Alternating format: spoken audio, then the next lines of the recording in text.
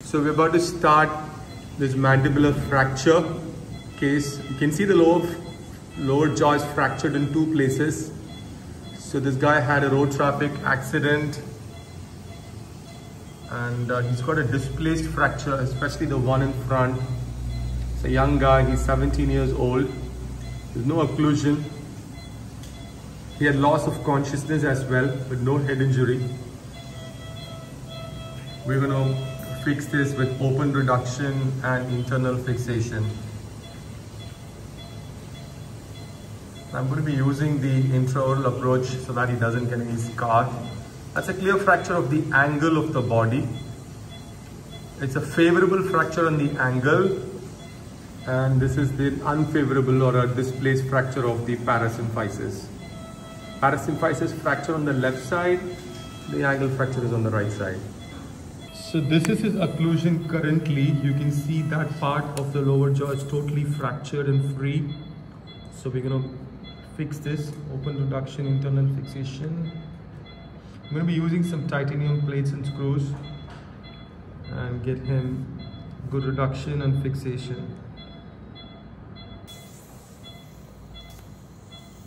So we've just completed with internal fixation. So you can see here, we've used two plates.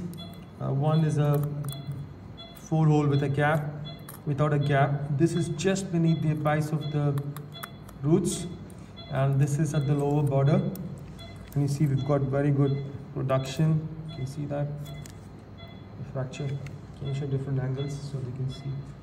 All right, so you can see this. That's a mental nerve intact, no damage whatsoever. Right, then we move on to the angle fracture. So we've reduced this one as well. I'm going to show you the type of fixation. So I hope you can see the fracture running. And you see the fracture, that's the place it's running from. And it's going all the way down. So I've pinned this plate on the mylohyoid ridge for extra stability. And here also this grows across. I'll show you this. So this is a very rigid fixation. Alright, now let me show you the occlusion. So we've got 100% perfect occlusion. You can see this, both posteriorly, anteriorly. I haven't used any eyelets. We haven't used any arch bars. I'm not planning to use it because that's discomfort for the patient.